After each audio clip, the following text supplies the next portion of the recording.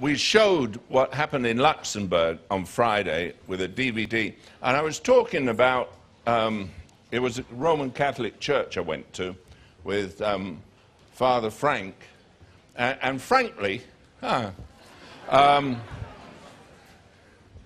it was much more inspiring to be there than to be here, in the sense that people had respect to the things of God. I find some people have no respect. Our God, we've come to worship when you get a flippancy and you can go through a ritual, you just might as well be going through religion. And that's deadly. I hate religion with everything in me. And so does God. And a lot of people get trapped. And I was talking on Friday about one of the things, I've been on to people about fasting, the stupidity that somehow you have to starve yourself to death to get God to do what you think he should do. Fasting is not a Christian principle, it's heathen. And I keep telling people that, and they keep wanting to argue because they were brought up to believe in a certain way. From the day of your birth, your culture doesn't determine Christianity. So when we talk of a multicultural society, what we're talking of is an anti-Christian society. Because worshipping culture is deadly. If someone says, well, I'm this way because it's my culture, well, they need deliverance, because we should be this way because Christ lives in us. We're Christians. We give up our culture. Is that plain? I was explaining, I walked into the master class, and got talking with the pastors. And you realize their whole thinking is cultural, not Christian. And it's terrible that a lot of people, for truth, take what their parents said and their school taught them, and that becomes truth to them.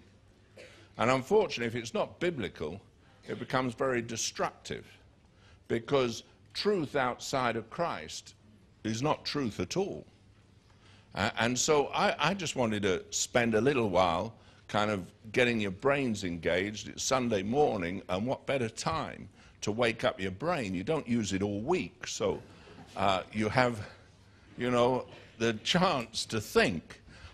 Because it's amazing how people would love to, church should be a place of entertainment. No, it should be a place where we talk of the things of God.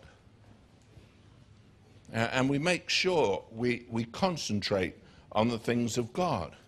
And to me, there I was in a class, and the pastors, they can't stand the idea that truth. Let me take a simple truth that I took on Friday, tithing. Now, if you're going to take the Torah and you're going to apply it to a Christian in one part, the Bible says if you apply it in one part, you've got to apply the whole. Now, if you apply the whole, that means you've got to do everything a Jew does. Now, I don't have any objection to someone teaching tithing as a biblical truth for Jews. However, our righteousness should exceed the righteousness of the scribes and the Pharisees. Now, my question to them was, if the propagators of tithing who preach it every week, if it were necessary to believe in it and to do it as legalistically as some do, I know some people would work it out to the penny. They don't want to give God too much, so they work their tenth out to, and they come up and they ask me questions like this. Is it gross or net? you know, because they don't want to pay God too much, you know, but they feel obligated because of all the curses that they've been told are going to mount up on them, that they better get it to the penny, you know.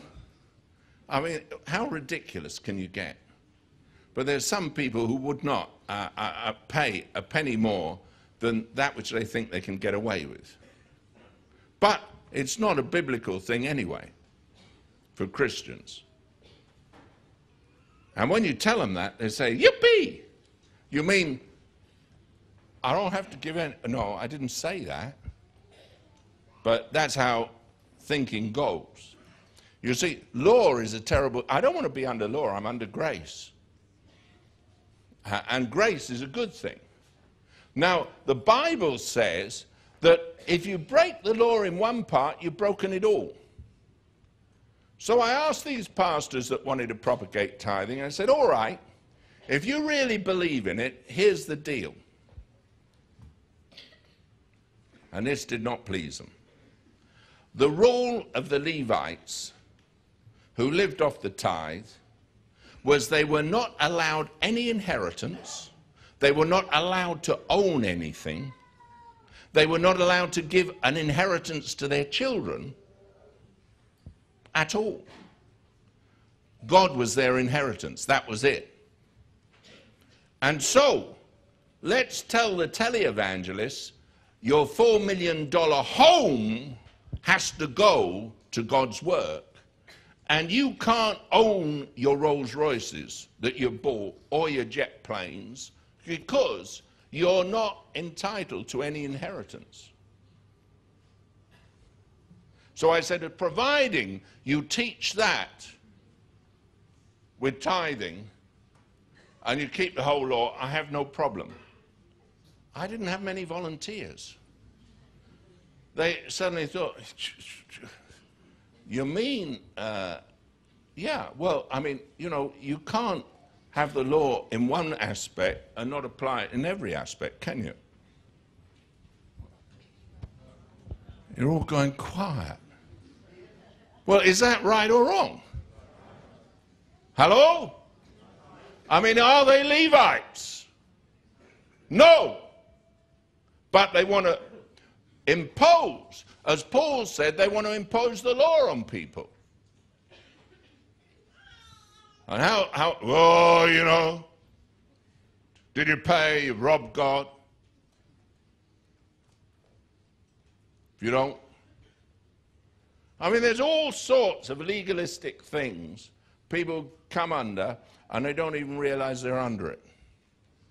It's like fasting isn't a Christian principle. They say, oh, well, Jesus fasted. No, he didn't.